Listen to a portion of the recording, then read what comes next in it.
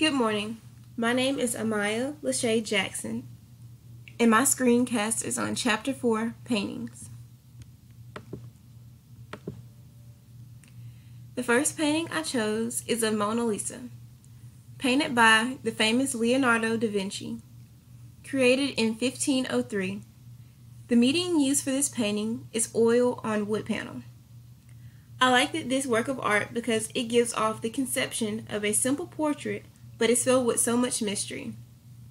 The famous Guernica smile and the eyes that seem to follow you doesn't just give off one emotion, but many, depending on how long you analyze it.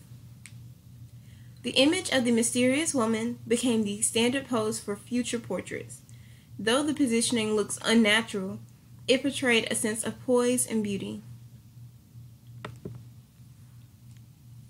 The second painting I chose is of The Creation of Adam, painted by the famous Michelangelo. Created in 1508, the medium used was fresco.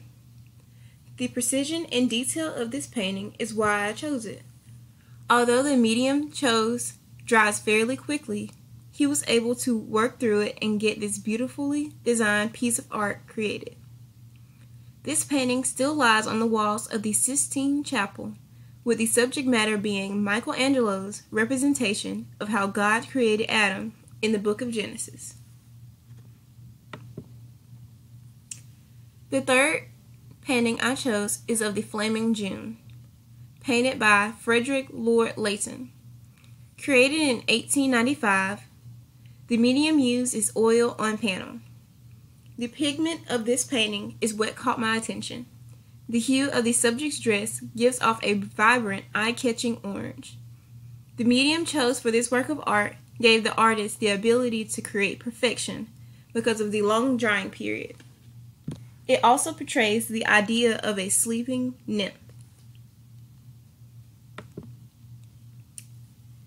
The last painting I chose is The Last Supper, painted also by Leonardo da Vinci.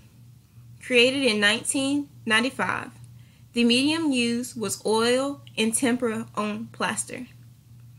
The famous painting caught my eye because I knew the meaning behind it. Da Vinci was not the only one to paint a mural representing the Last Supper from the Bible, but he was the first to successfully create it with realistic faces, which increased its value. Instead of using fresco, he experimented with a mixture of oil and tempera to create this gem. Although the painting chipped and needed restoration over time, it is still one of a kind. The subject matter being a depiction of the moment God told his disciples that one of them will betray him. And my last slide is of my sources. Thank you for watching.